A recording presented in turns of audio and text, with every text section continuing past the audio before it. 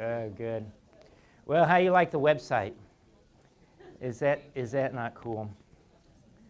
Okay, I can see you're really enthused. Well, I thought it was fun. That's what we did this weekend, messing around with that. I also had another triumph this weekend.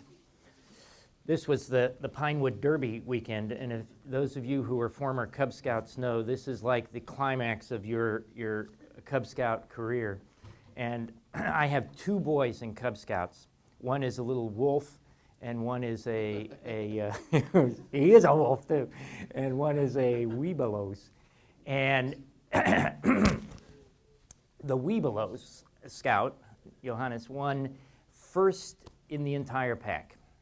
Applause, applause. Thank you, thank you. I should have had his car here so I could show it to you. It was a great, this is actually, you know, the kids kind of come and watch and cheer, but really this is the parents, the fathers, actually, that are in the competition. So we won! and the other one, the little wolf, won Best of Show for a race car that he developed that looked like a whale. In fact, it looked a lot like a whale. It had a tail. You know, it's supposed to have a spoiler, but it had fin. You know, it was a tail and a mouth and eyes, and it was going at you. Anyway, it was his. He didn't quite grasp the idea of car, I don't think.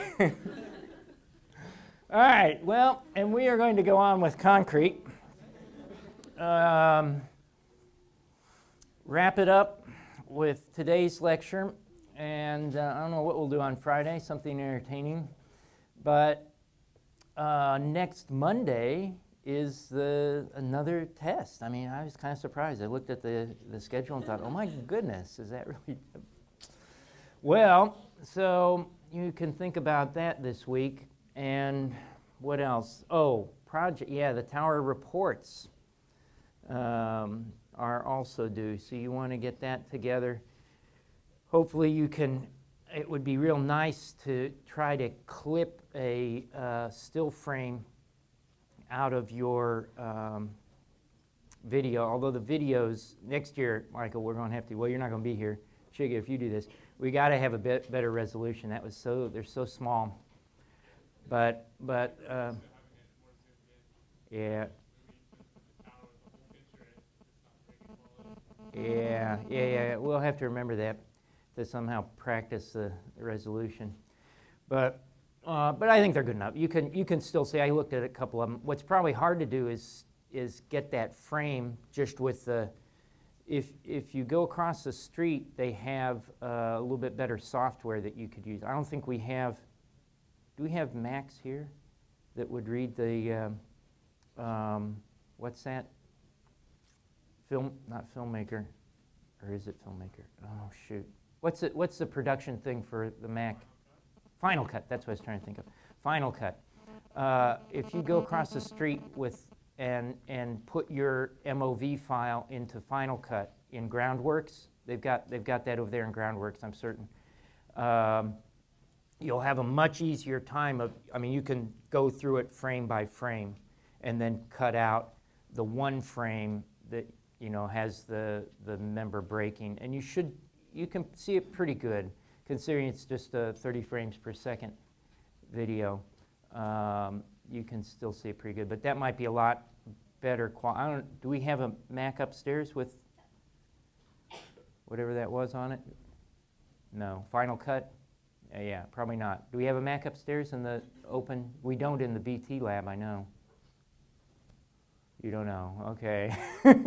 So go across the street to Groundworks and you might have a better luck with that. Any other suggestions?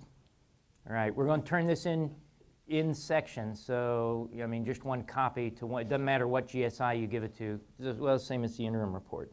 And it's supposed to include the interim report? Yes. Yeah, so put the interim report should be an addendum or something in it.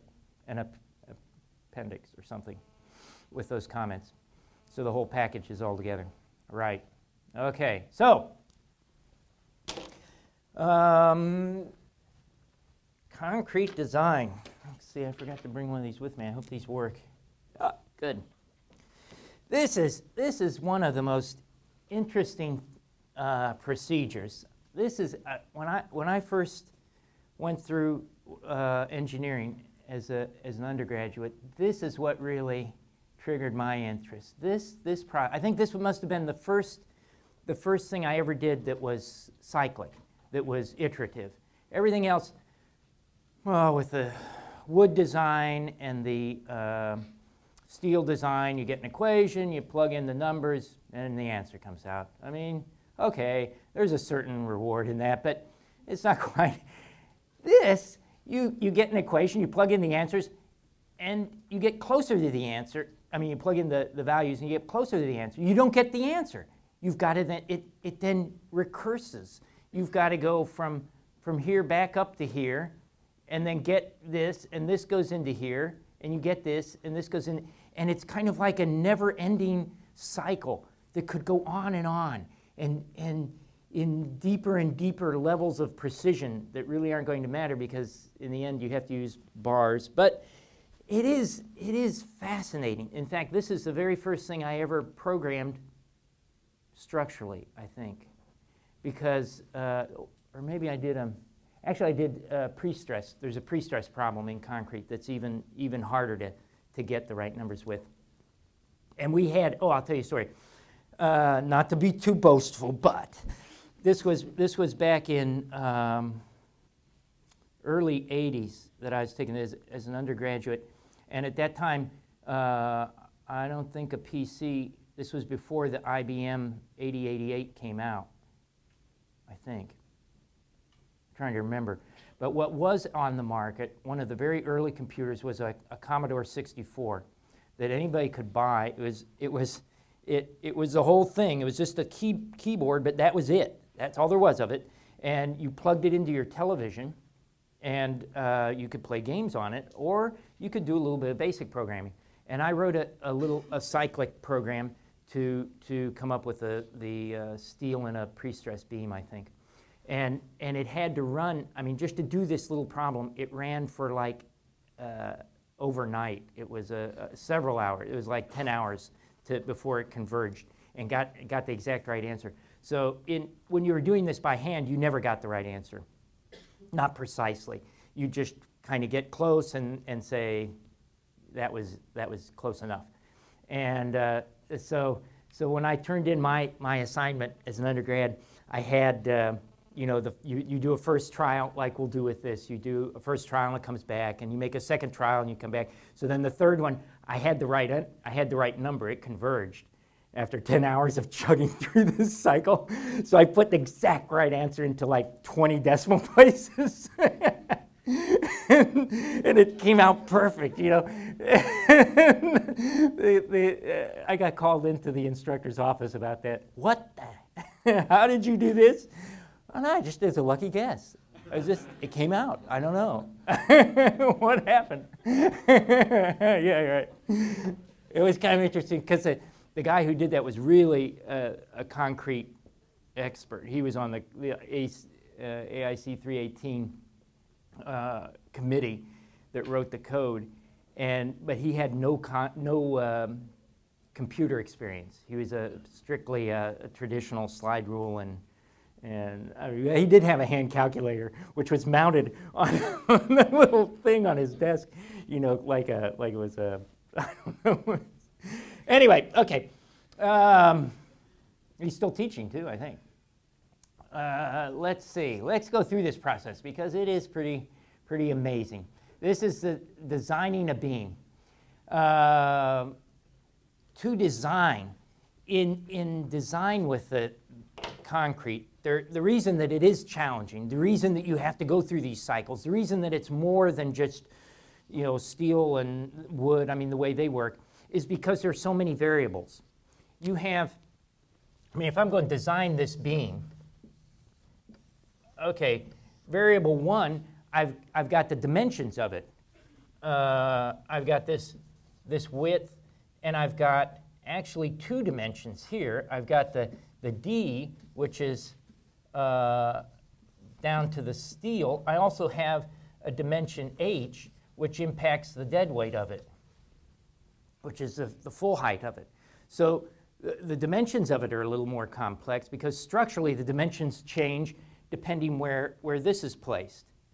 Then you also have this as a variable, the amount of steel that's in there. You also have the grade of steel as a variable. Let's see, what do they call it? FS maybe? It's not called FY. The grade, because there could be a couple of different grades, grade 40 or grade 60 or 75. So that's a variable. Then you've got also the grade of the concrete, for heaven's sakes. So this has got a grade in it. So there are a lot of, I'm probably missing one somewhere, but there are a lot of variables. I mean, compare that, compare that with steel, and okay, steel, maybe you have a choice of 2 grades, but probably you decide one to begin with. When you pick a section, all the properties come, it's a standard section, all the properties come with it. So there really aren't very many variables, and they can pretty easily be combined. Your section, I guess, is the only variable. You're looking for and the section is defined by, in terms of design, by S, the section modulus. So you pick a section modulus, you pick a section that matches it. Okay, you may have a few choices, but that's it. This is like, I don't know, baking brownies or something. There are ingredients that go into this, for heaven's sakes, and you have to. There's a little bit of finesse. There's design. I mean, you don't have to make it rectangular. You could pick some other shape, for heaven's sakes. You can, you have more control than you really want over the thing. So that makes it a little more difficult in the end. What usually happens is you have to limit some of those variables. You have to make design decisions at the outset and limit the number of variables. Maybe you pick the grade of concrete, and you pick the grade of steel, and very likely you might pick the dimensions of the beam because they may match up, like we said, with other. Say if you were doing a building, you may have all the beams the same size, so you can standardize on formwork.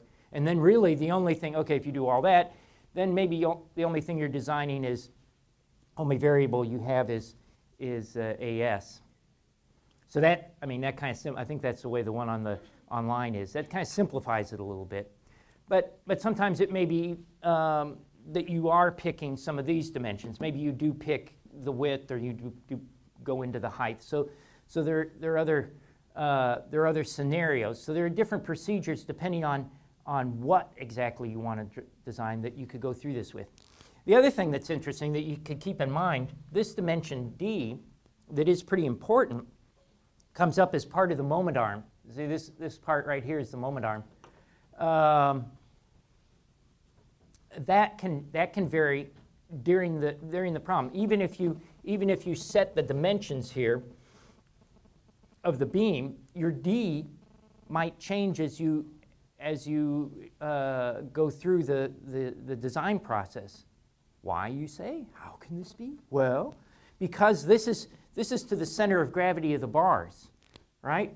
Well, if I increase AS, I'm going to have to increase the number of bars. Well, remember there is a little other steel in here. The stirrups are in here, so it can get kind of crowded. You can fill up the bottom row, and then if you still need more steel, you're going to have to put it up here. Whoa!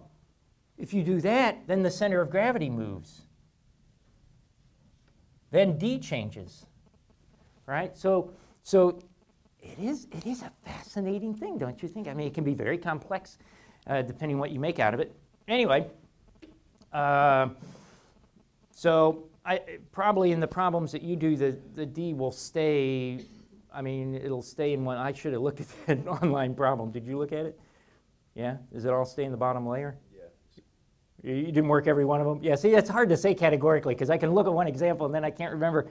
Well, maybe one will crop up that has more. But hopefully it'll be a little simpler because otherwise you have to calculate the centroid of that bar pattern to get D, which is not a big deal, but still. another extra step. So looking at how this works out, if we wanted, let's see, here we have an example where we're just looking for the area of steel. So that means we're going to have all the dimensions defined already. We also have the load condition defined, right? Presumably it's got something, and from that you get you calculate your shear and you calculate your moment, and you get this fellow here, right? The maximum moment. If you put the loads on in terms of you know, like the 1.4 dead load plus 7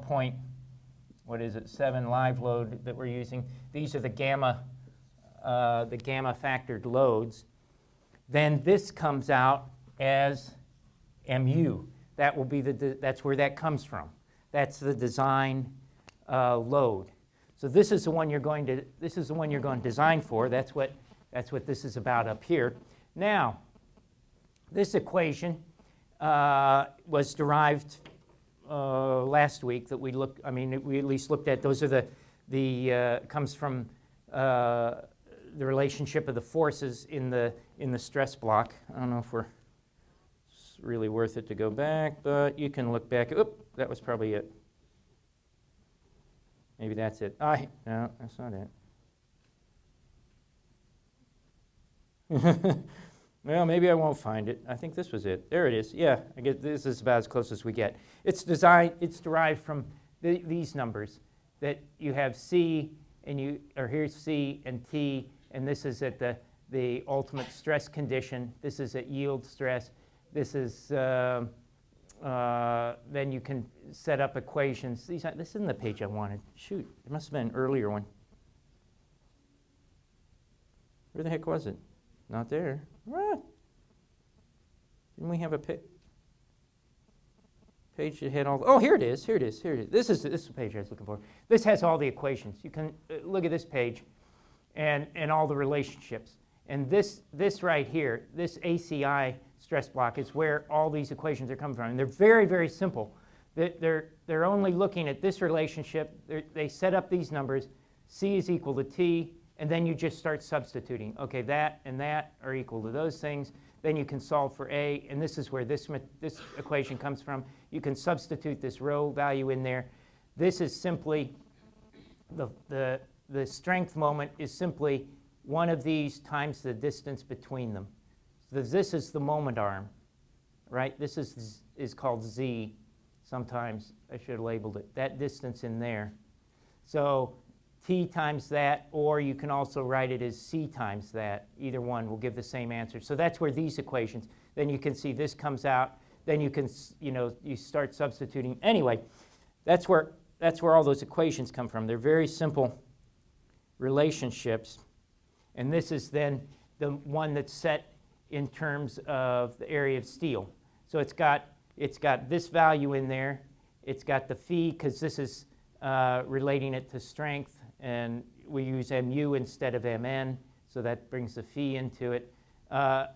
This is this would have been with you see, it would have been ASFY, so that Fy comes over here. And this is the moment arm. So it's just rewritten from that moment arm equation. This then is the moment arm. So you've got AS,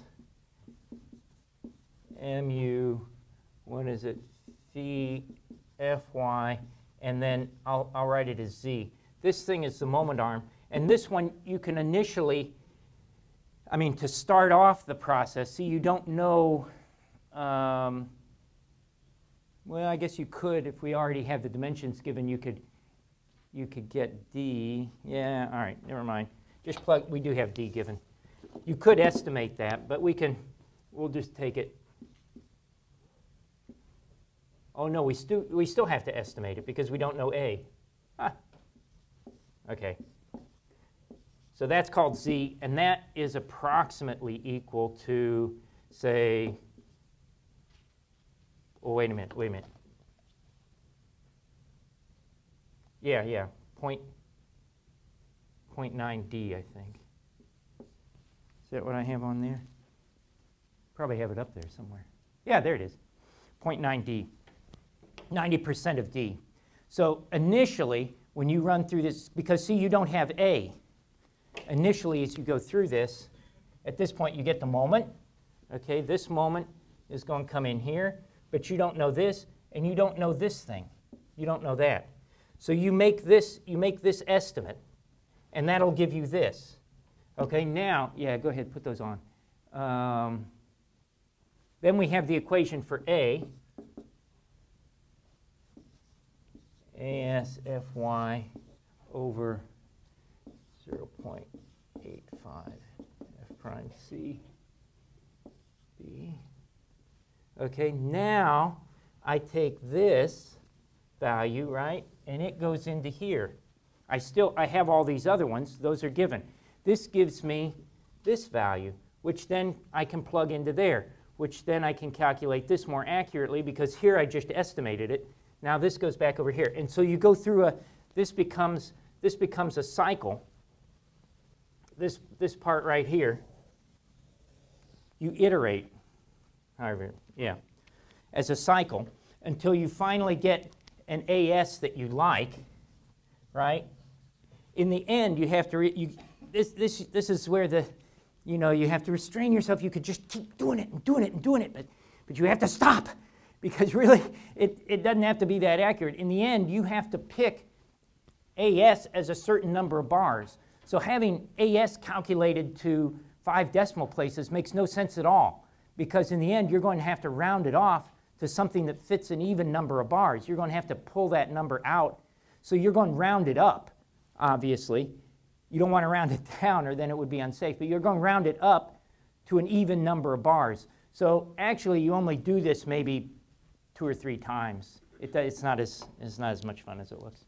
And you come out with an AS. Then you put the AS into, then you have the AS. That's what you want.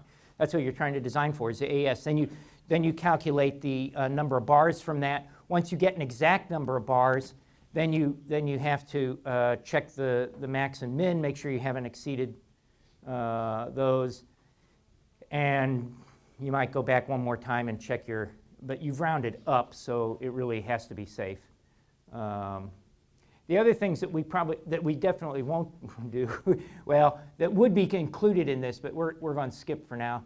The shear design, we did check shear, I think, in the steel and the wood.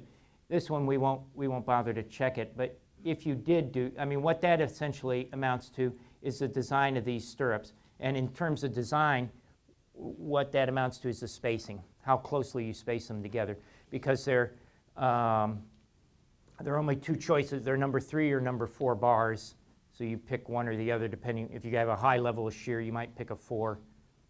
If it's a low shear level, you might pick a 3, and then it's just a matter of spacing. And usually spacing, where would you think it would be tight?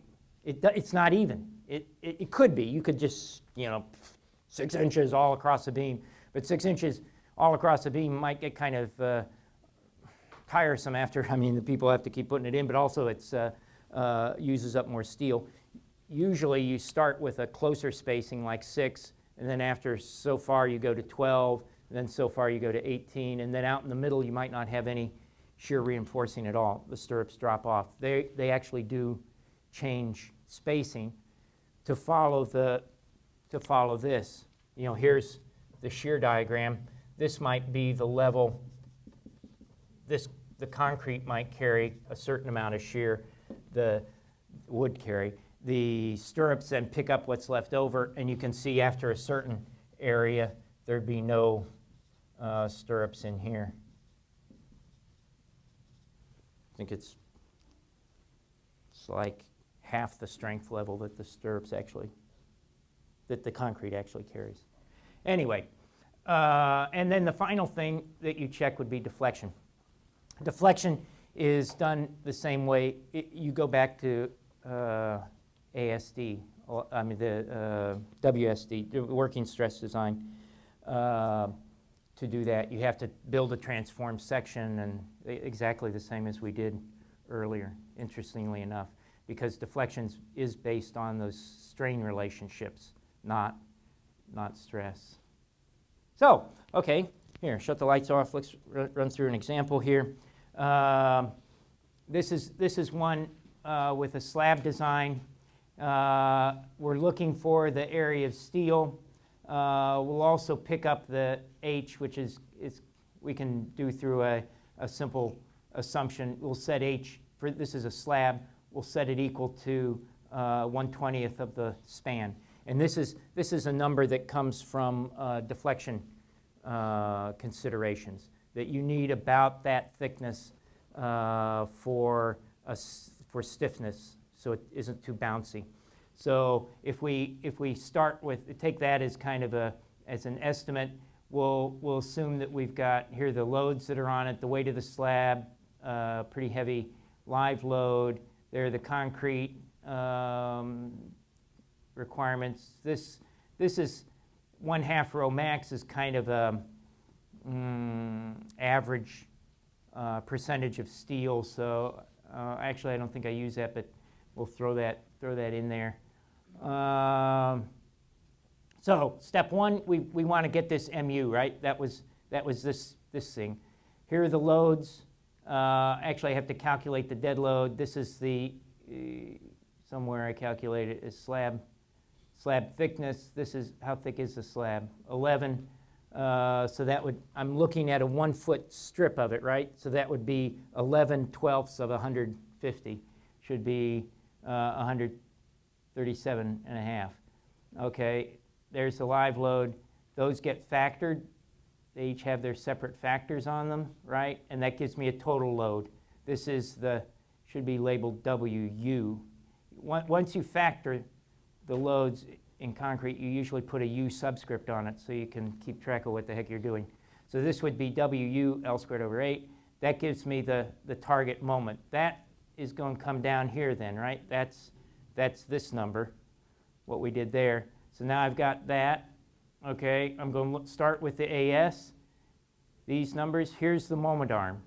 And here I'm using that 90% D, and it looks like I calculated D. So D, here, turn that on a second.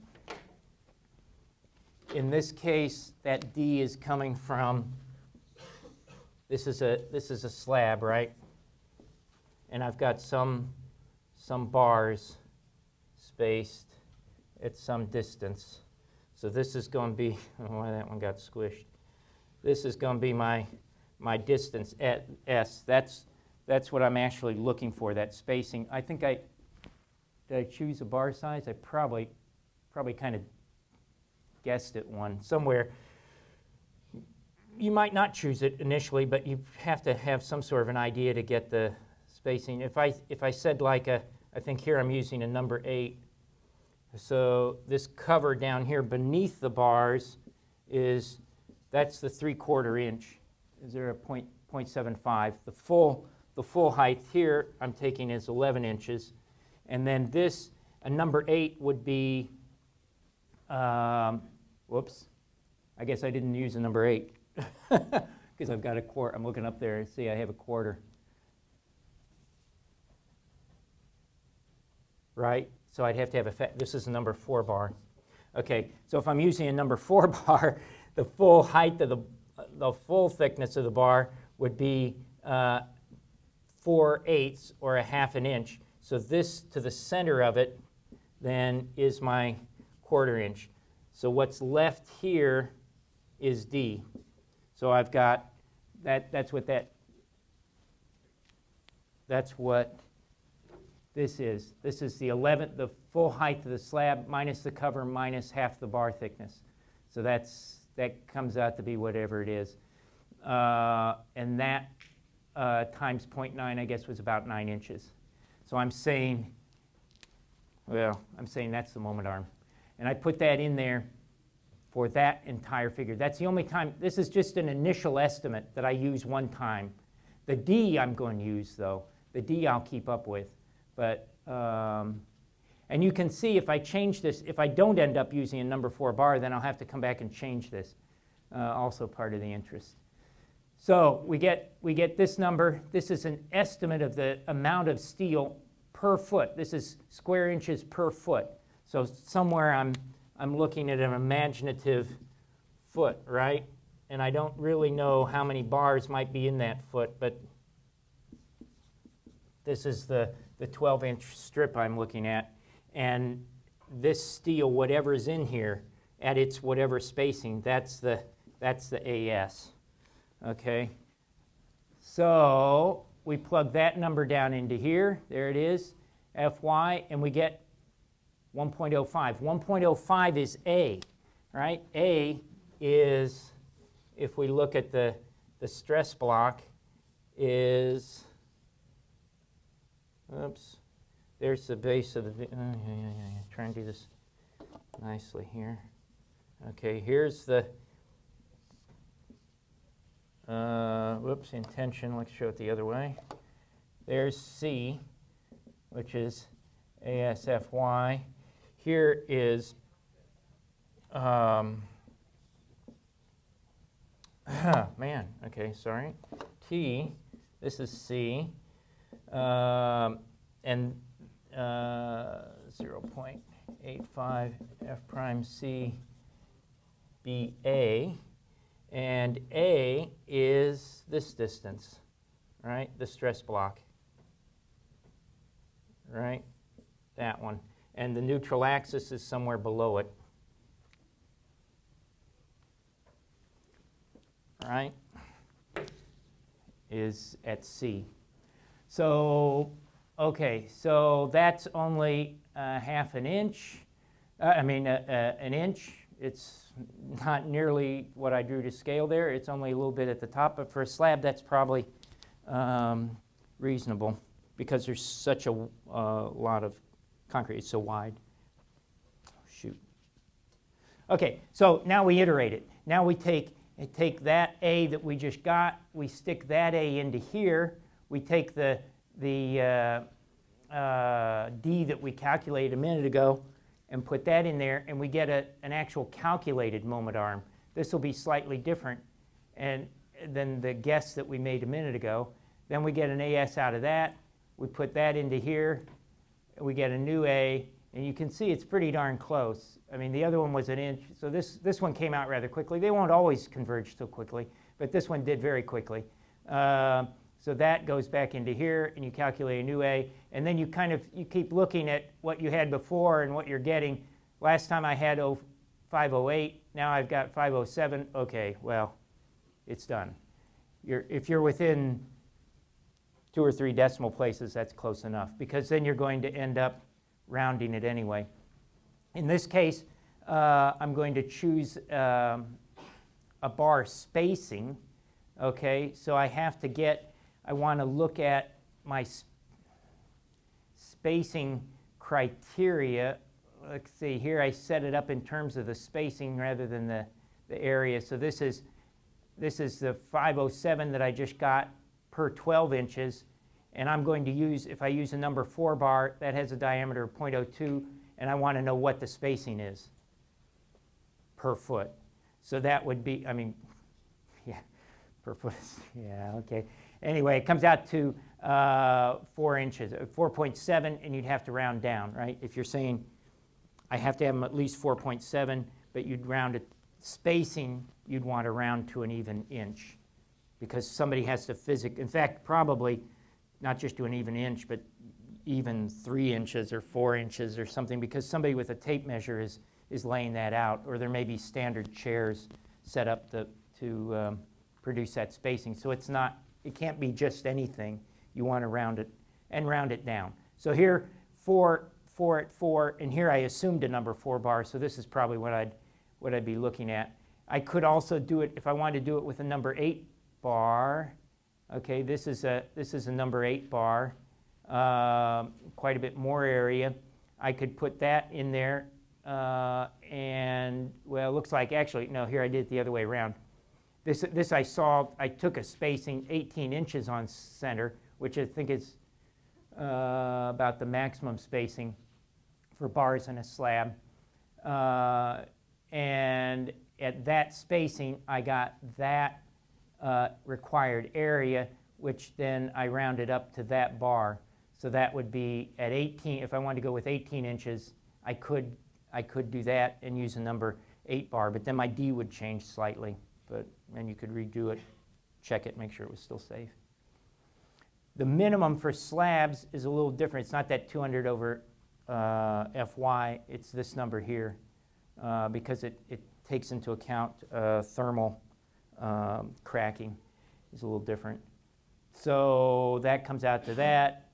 You could get away with a 1/4 inch. We have a 1/2 inch, so that's good. So that's all there is to that.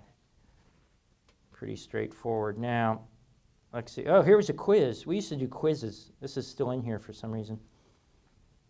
What do you think about this? This would make a good test question. You can, okay, all right. What do you think?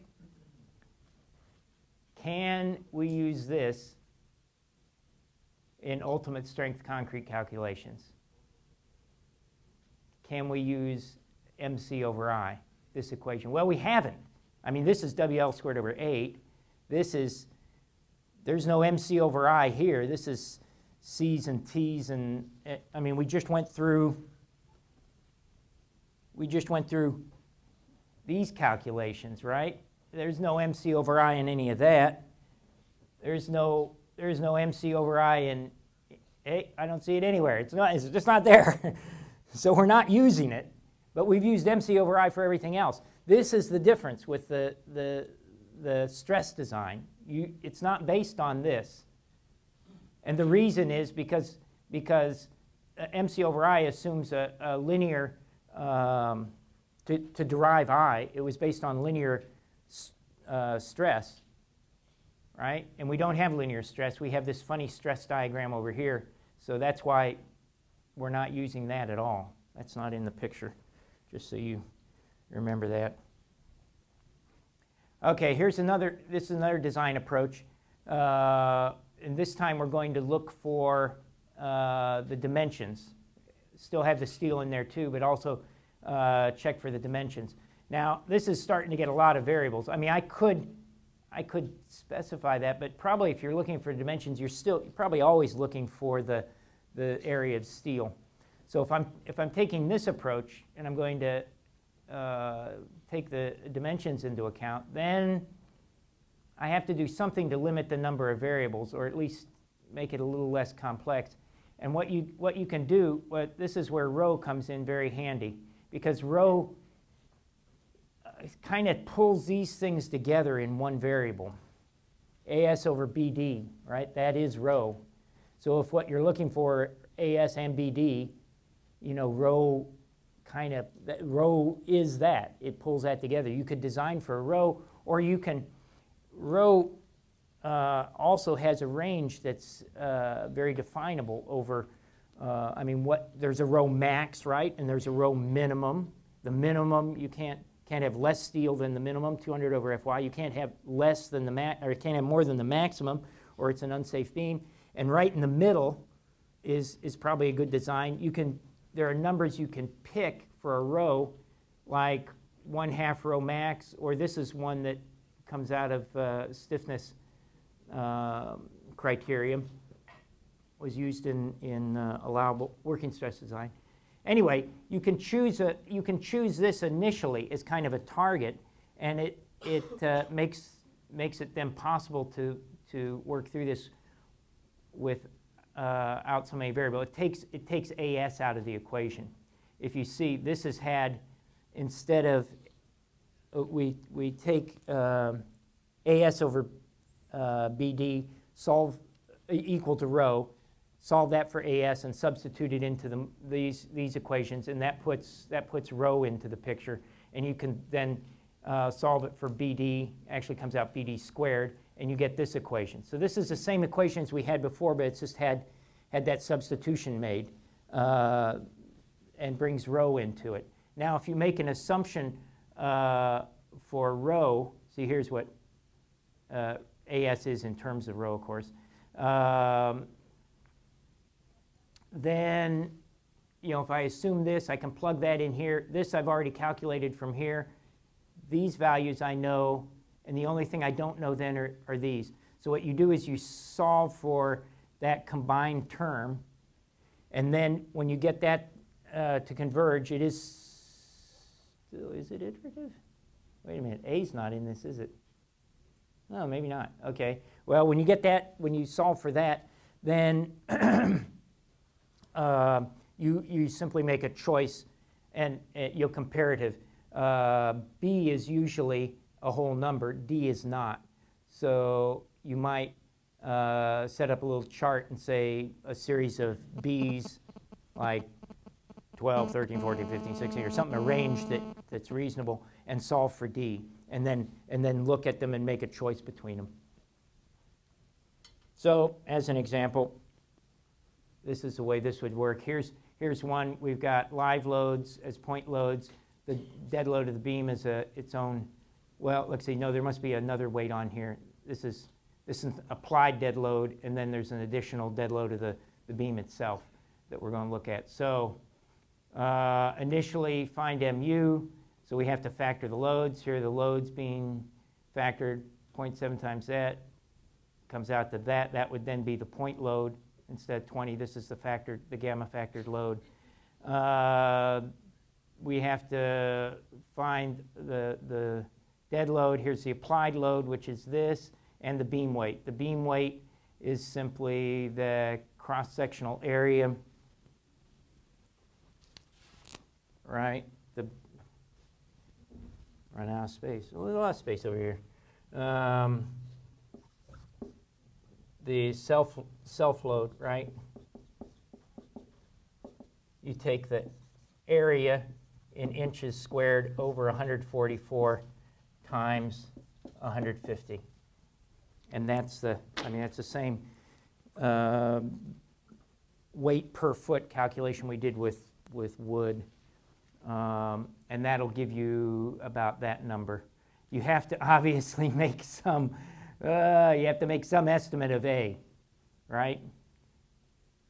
Because we're looking for B and D, so we don't really know the area. But you put some number in there. Somehow I came up with 0.6 as a approximate size. So this one might have to be corrected at the end. Okay, so then we've got the load. We can then calculate. This is two equations. PA is the point load. For moment point load equation, WL squared over 8 is a distributed load, so we got two different equations with the different factored loads, and we get, that's the moment then in kip feet. This is going to be our target rho, apparently, 0.009. Just take that as an estimate. We plug the numbers in here. There's the moment. This has now been converted to inch kips. This is in kip. They have to match down here. This is KSI, so this is inch kips. This is KSI. See, I've changed this one into KSI. This is usually PSI, 3,000, but you want to get them all into the same units. So they're all in, this is all in inches and kips. And you just run the numbers, and you come out with that. And that then is this combined factor. And then you pick some sizes to try to give yourself a reasonable dimension. Remember, this is D, not H. So this one, H would come out to be probably also an even whole number. If you're going to make the forms, you might as well have convenient numbers. But D, it doesn't matter what D is. That's just whatever it turns out to be. Actually, it's whatever's dictated by the cover and the bar and and it comes out to be some number. And you just have to make sure that it's big enough to be strong enough, because it is the moment arm then eventually, or time minus the half the stress block. So here I'm picking a range, and I'm getting this. This ratio is maybe 1 to 2, 1 to 3. I mean, you've seen concrete. Look at beams around here. They're about like that, right? They're not like 10 feet by 6 inches. No, no, no. That would be way too thin. I mean, they also have a problem with stability, but more than usually, stability is not so much a problem with concrete. The problem is you've got to fit the steel in the bottom. They've got to be wide enough to get the steel in the bottom. And if you start putting it in 2 rows, well, okay. If you start putting it in 3 rows, as you put more and more in there, if I had to if I had, made my beam so narrow that I had to stack the steel like this. Whoa, wait a minute, what are you doing? Because this then, here's you're killing your D. Your D gets smaller and smaller, right? That means you're losing more and more strength. It's like the dog's not only chasing his tail, he's eating his tail, for heaven's sakes. So you don't want to do that. So you have to make it wide enough so you don't get too many layers in there.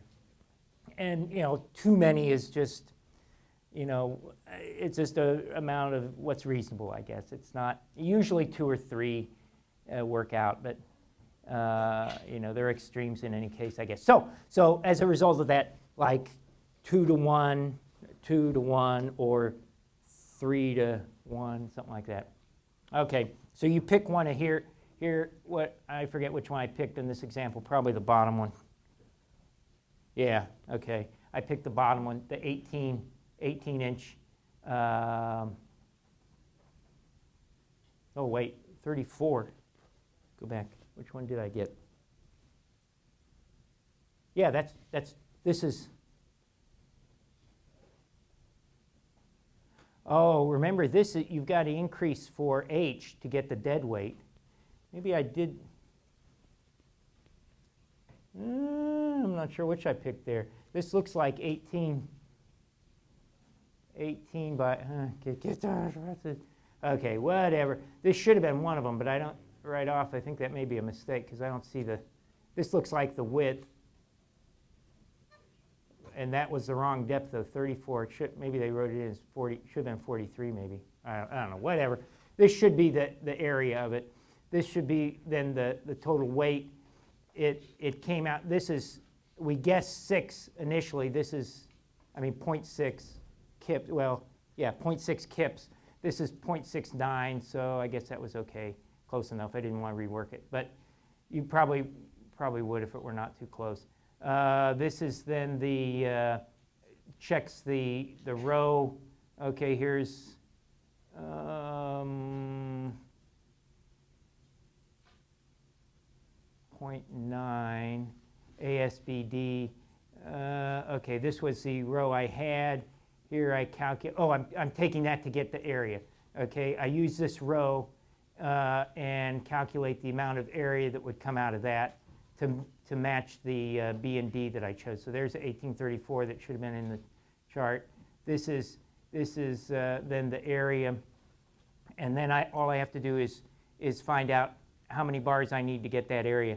You can look at a chart like this. If I'm using number 8 bars, here's a bar number 8, and I want to get what I say 5.5.